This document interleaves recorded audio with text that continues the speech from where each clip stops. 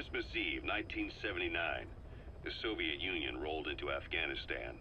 Muslims had revolted against the Soviet-friendly regime established the year before. The DRA forces could no longer contain it themselves, so the Soviets went in to intervene. The Afghan government was powerless and fraught with infighting. They lost the hearts and minds of the people, and that alarmed the Soviet leadership. With the Islamic Revolution happening in Iran, the Soviets felt they had to act fast or risk the spread of Islamic revivalism. A superpower, sending a motorized rifle division against men on horseback with antique rifles. Everyone thought it'd be over in an instant, only it wasn't.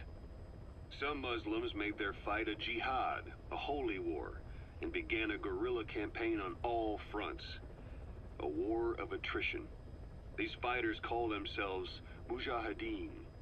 They're being supported by the West through Pakistan. That's why Miller was involved.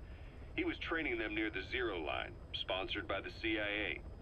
The war has become a nightmare for the Soviet troops stationed here. They thought they'd be headed home in 6 months at the most. Then a year passed. 2 years.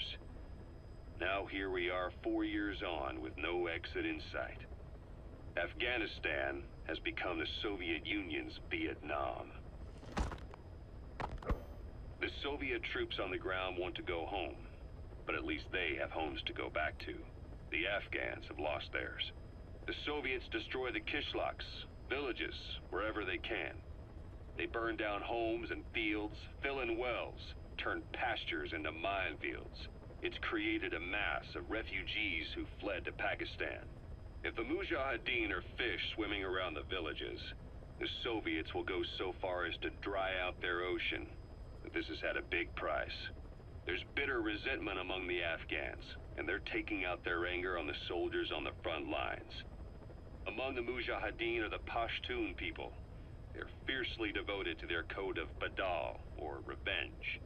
Soviets they've captured have had their hands, feet, and noses cut off before being left to die at the side of the road, just to show their comrades what they're capable of. Friendlies who come across them can do nothing but put them out of their misery. Then they burn down another village in retaliation. And the cycle of vengeance goes on.